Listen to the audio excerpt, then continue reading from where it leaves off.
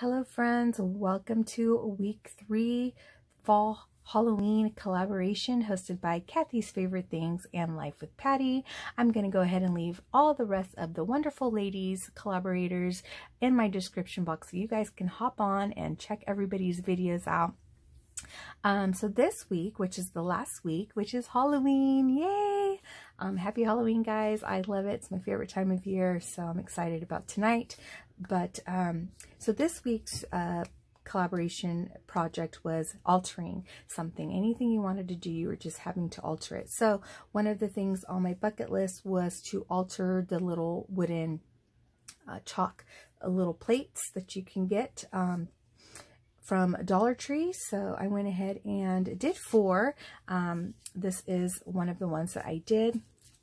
You guys can see these are the ones that I'm talking about. So underneath I just used some ruffled up, it's actually party paper, like from the party wear. It's the tablecloths that are like iridescent. I cut a bunch into strips and I did sew some strips together, but I used that as the base, and then I just went ahead and decorated it, used whatever I can find in my stash that I thought went good together. Had this mini tiny vellum rosette that was made from Davy Love last year that I ordered, and just a couple like ephemera pieces, says Eek. And I did kind of do everything to kind of match the other 2 weeks projects. So I did use pinks and blues and just fun little happy cutesy Halloween colors, and I think they turned out so cute. I cannot wait to make ones for Christmas and fall and Valentine's, all the other holidays that we have coming. So I did this one, and then here is another one, and I think they turned out so cute. This one has like a little ghosty that's in yellow. This is a jumbo confetti from Walmart. Again, like I said, just they're perfect just to add as back toppers to clip on projects. Just adorable. And I did use the vellum rosette here as well.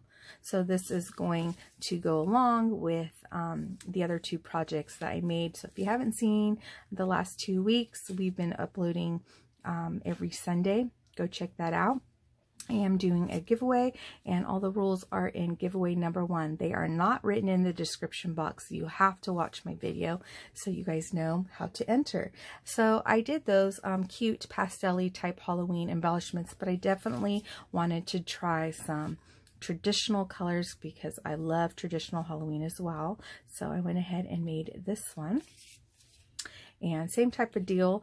This one I used ruffled, I think this was also a table cover, but I did purchase this ruffled trim here. And then I just decorated it with a bunch of little pieces in my stash as well. These ghost stickers. This little mummy I think came from either Michael's or Hobby Lobby. And then I had these little treat bags that I was going to use in my altered haunted house, but I wasn't able to use them, so they just did not go with what I was going for, so I saved them, and I thought they would be perfect for these embellishments.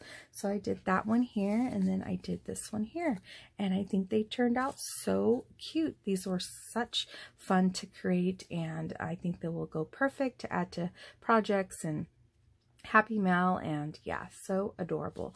All right, guys, that is it. I hope you guys enjoyed this fun collaboration. I had fun creating the stuff that I made. It was lots of fun, and I'm so sad that Halloween is over.